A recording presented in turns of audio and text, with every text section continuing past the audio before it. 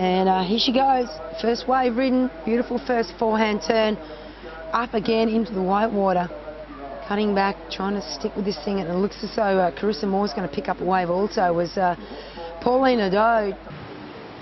Having a late breakfast, a little brunch, maybe come down to the beach, catch some of the surfing action as we see Carissa Moore up and riding, looking quick.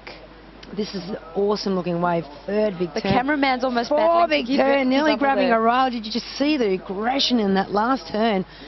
You know, she's such a softly spoken, gentle person, but she wanted to kill that thing. As we see Carissa Moore putting the final nail in the coffin. There we go. Oh, great turn. Beautiful. Two. Hello, shut the gate. No, honestly, 7 events for the women.